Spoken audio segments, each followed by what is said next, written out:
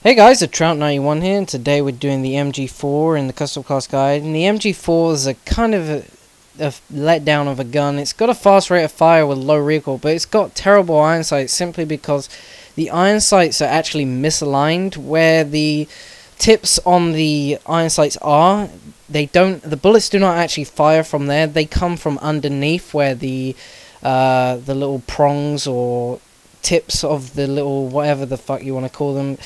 That's actually where the bullets come out from, which is why I deem them as terrible iron sights. But if it wasn't for this discrepancy, it would be a very good gun. But it's got a large clip with very good damage, and the sidearm I suggest is the handguns, because it takes a while to get your sidearm out if you do have to bring it out.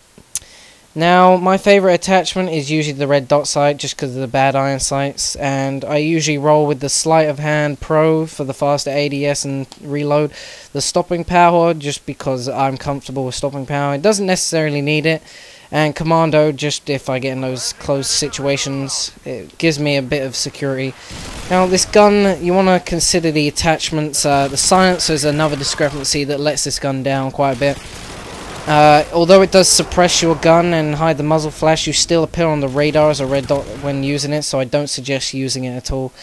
My second class I would suggest is the blinged out hardline method. Basically very similar to the first one, but always suggesting the red dot sight simply because the iron sights are so terrible and the grip just lowers the recoil even more to the point where there isn't any, and hardline is great for hitting the lower kill streaks, in my opinion. And the third alternative class is just one for rushing with. This gun does do very well at rushing. It does very well in close quarter situations because of the high rate of fire, and simply because it's a great gun to run around with. It's a lot more mobile than I'd say something like the RPD, so it's one definitely to try out. I hope to see you for the AUG Habar.